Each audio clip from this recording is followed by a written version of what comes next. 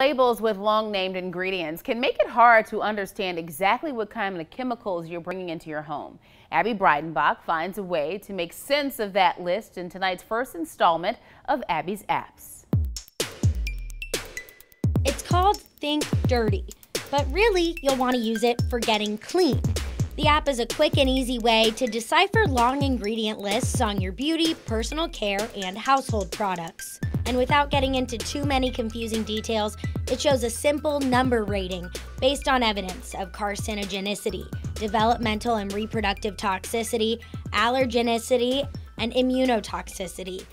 On the Dirty Meter, products that pose the lowest risks to your health are ranked 0 to 3. A product with potentially moderate negative health effects will be between 4 and 7, and products with potentially serious negative health effects will show between an 8 and a 10. I went through the products in my own shower, makeup bag, and cleaning supply cabinet using the app's barcode scanner and search bar to see where my go-to items stack up.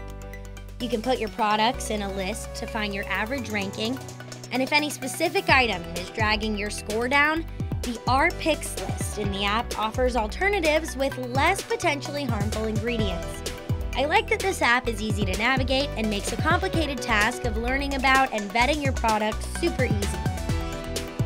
I didn't like that not all of my products were in the app. However, submitting an item for review was simple.